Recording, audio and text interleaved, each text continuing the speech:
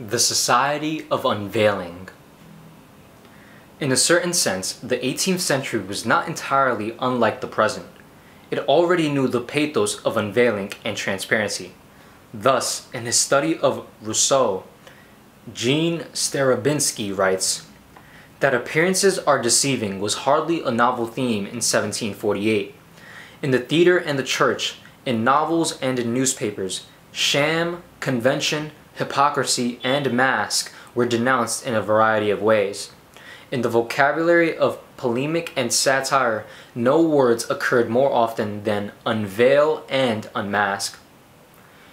Jean-Jacques Rousseau's Confessions are characteristic for the incipient epoch of truth as avowal. From the outset, the Confessions declare the intention to show a human being in every way true to nature.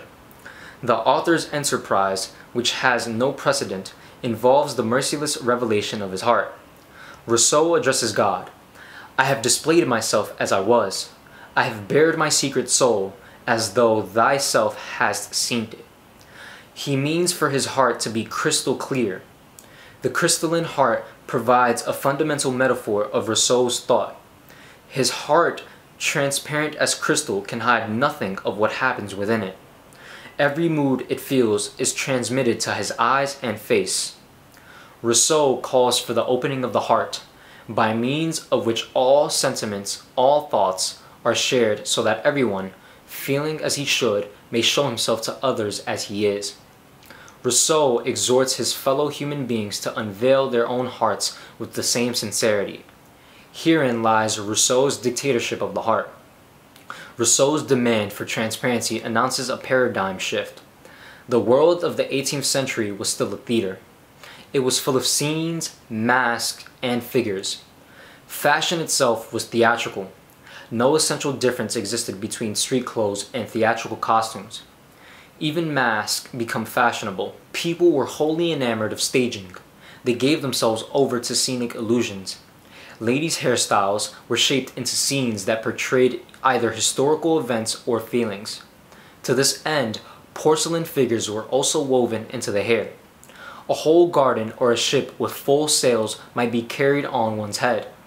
Both men and women painted parts of their faces with red makeup. The face itself became a stage on which one lent expression to character traits with the help of beauty marks. Placed at the corner of the eye, a beauty mark signified passion. At the lower lip, it indicated the bearer's straightforwardness. The body was a site of scenic representation. However, it was not a matter of giving unfalsified expression to the hidden inside, much less to the heart. Instead, the point was to toy with appearances, to play with scenic illusions. The body was a doll without a soul to be dressed, decorated, and invested with signs and meanings. Rousseau sets his discourse of the heart and truth against the play of mask and roles. Thus, he vehemently criticizes the plan to erect a theater in Geneva. Theater represents an art of counterfeiting oneself, or putting on another character than one's own, of appearing different than one is, of becoming passionate in cold blood, of saying what one does not think as naturally as if one really did think about it, and finally, of forgetting one's own place by dint of taking another's. The theater is rejected as a site of disguise, appearance, and seduction, lacking all transparency. Expression must not be a pose. It must reflect the transparent heart. In Rousseau, one can observe how the morality of total transparency necessarily switches to tyranny. The heroic project of transparency, wanting to tear down veils, bring everything to light, and drive away darkness.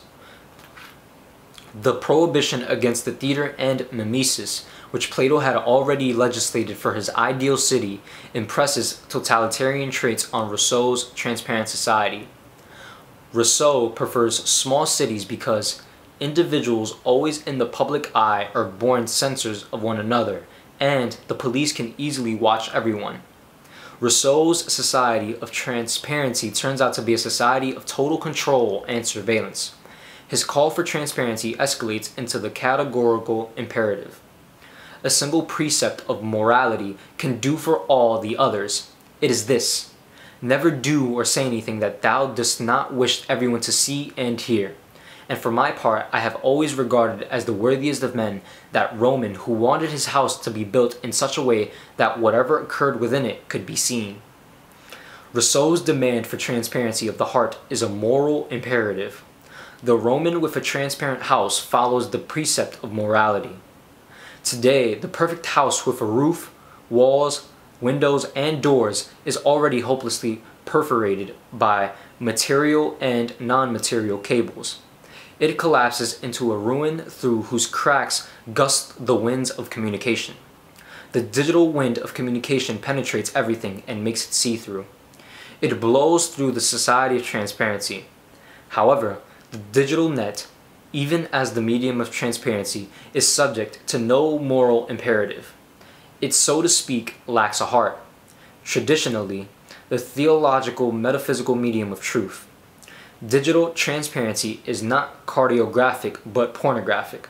Moreover, it brings forth economic panoptica.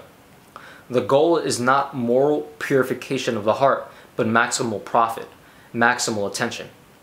Utter illumination promises maximal gains.